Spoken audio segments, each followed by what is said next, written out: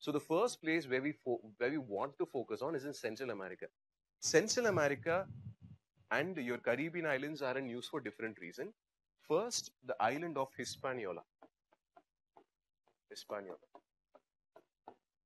Hispaniola is a single island which has two countries, H and D, that is Haiti and Dominican Republic. Always remember HDTV there. Haiti and D for Dominican Republic.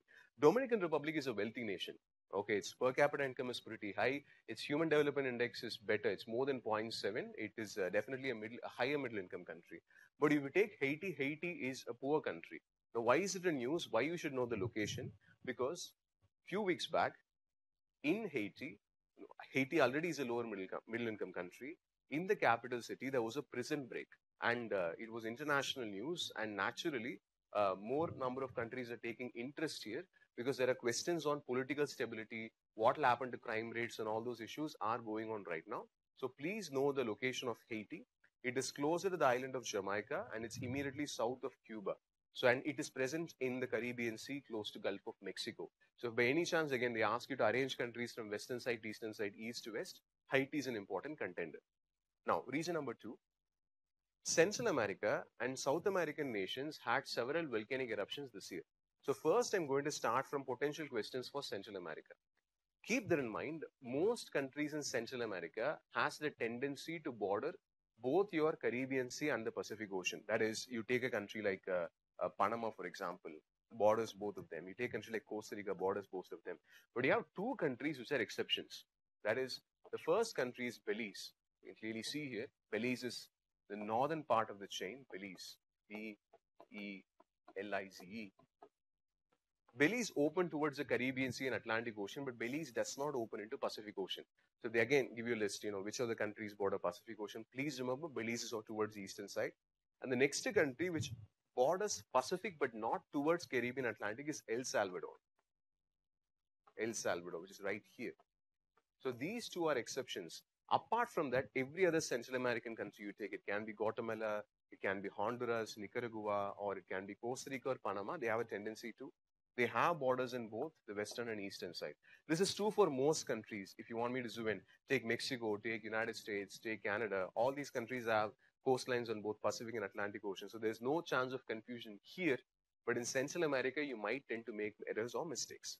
Now, finally, please remember, when it comes to South America, two countries are landlocked where I don't want you to make errors. The first is Bolivia and the second is Paraguay.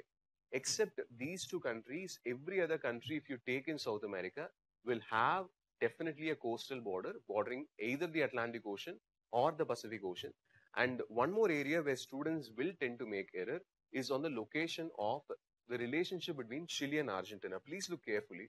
Like most students might miss this part. Argentina is a broken country, meaning if you look at the extension of Argentina, it will be interrupted by Chile. You can clearly see that they've clearly indicated where the boundary of Chile comes into picture. So please don't have the tendency to think that Chile is a country which has its borders, political boundaries only towards the Pacific Ocean. Technically not correct. Because of the fragmentation of Argentina at the tip, a small segment of Chile actually borders Atlantic Ocean. So you can clearly see that. Please refer to your map also, just to show you more clearly. I think now it's much more visible, slightly fragmented. Even if you take the southern part, it's definitely having a tendency towards Atlantic Ocean. So don't make errors there. And now for the last one, that is the islands of the Atlantic Ocean. More of a revision, because there is always a tendency for them to ask questions if they definitely touch about north and south. The first is islands of the North Atlantic Ocean, that is Azores, which belongs to Portugal. Azores, close to Mid-Atlantic Ridge. Away from Mid-Atlantic Ridge, one more group of islands which belongs to Spain, that is Canary, Canary. And then moving towards South Atlantic, you have two more locations. That is, first is Ascension.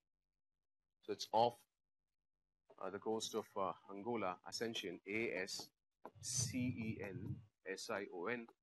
And lastly, you have Saint Helena, coast of Namibia, Saint Helena.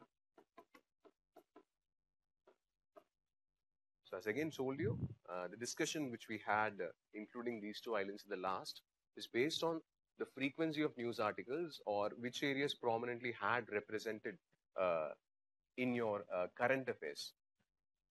So always remember, I always recommend that you revise the entire world, because the syllabus is always vast and you want to make sure.